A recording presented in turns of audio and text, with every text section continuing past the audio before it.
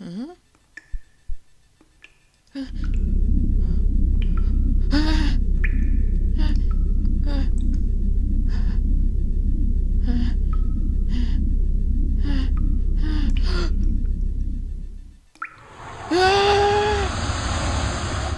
Sorry guys about the acting. This is so cool though. It's so cool. I absolutely love this visual effect. Okay, I found this on Reddit, and a bunch of people had said how to put mobs on ceilings, and if you haven't already guessed, well, you can go through it again, but it's this really cool effect. If we go ahead and reset that there, it sets a bunch of barrier blocks, and they're all named Grumm or Dinnerbone, in this case Grumm, and so even though they're walking on top of the barrier blocks, it looks like they're walking on the ceiling. They then come down on these awesome spider webs, threads slowly, and then that one's stupid and suffocating, and then they fall down, and only after they get to the ground do they kill you. So, explanation time. Let's jump right into this. So you first press a button here, and that will just simply clone this sign saying I do not look up.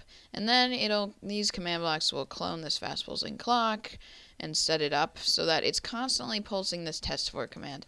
And this in effect will essentially test for if a player is looking up or not. It's currently test for if you're looking straight or down and then inverts the signal, so it effectively tests if you're looking up, but, you know, a roundabout way to do it. It sets the redstone block in here, which will fill all of the areas with barrier blocks, and then these 6 spawn spiders by the name of Grumm, so they're upside down on top of the barriers. These are then resets of the clock. It then clones this I warned you sign there that appears after a little while, and then after a long delay, so like, you know, you can see them crawling on the ceiling.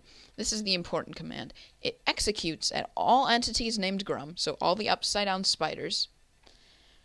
At the upside down spiders, it will summon a spider that is riding an invisible chicken. Why is it riding an invisible chicken? Well, that is because when it is spinning its web, the effect, it needs to come down slowly. And so the chicken allows it to glide down slowly. And because it has the ambient effect of 1, you can't even see the particles hardly. So it's pretty much like they're not there. And then we're going to kill all the Grumm entities. Or really, we just TP them down, but that way we don't get the death animation. And so effectively it switched all the upside down spiders with right side up ones riding chickens. The next ones are just simply getting rid of the barriers so that they can then start falling down. It will then summon it will have particle commands. It will summon the particles, the enchantment table particles actually, within like a 1 wide little thing, so it looks like a little string, right? And it will summon them above the chickens. So it's important to summon them above the chickens because this is a really easy way to tell when the spider needs to have the web and once it's reached the ground, because we are also trying to kill all chickens that are on the floor level. So essentially it will summon the enchantment particles above the chicken, but once they die, it won't summon them anymore. So it will have the web particles all the way until the spider reaches the ground, then they'll dissipate.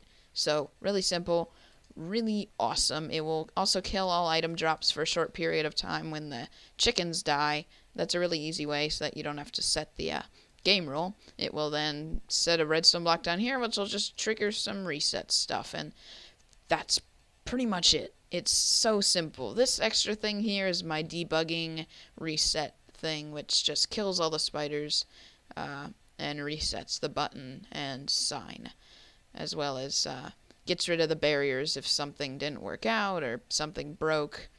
That was kind of my debuggy button. So yeah, pretty amazing. This is new stuff, guys. It's not all my own idea. Like I said, the Reddit thread will be in the description where a lot of the stuff was discussed. However, I A, implemented it, and B, kind of added my own twist to it. It's so cool. So cool. That is just so awesome looking. I can't even tell you. Just so cool looking. Let me do that one more time. But as you can see, if you look up right away, it won't tell. You'll see them spawn, because, I mean, come on. You can't expect it to go that fast. So it's something that You can work on the range or change around a bit, but I didn't spend too much time trying to get the how you look right. Just some other ideas with this. Maybe make it so that they drop down on you only once you look up. That would be just awesome. There's just so many cool things you can do with this, guys. If you make a video with this or make an adventure map with this is a great adventure map idea. Do anything with it and make a video about it, or put a Reddit thread or something. Let me know. Put it in the description. I'd love to see it. Thank you so much for watching. I hope you enjoy this and think it is as cool as I do. And I'll see you all next time.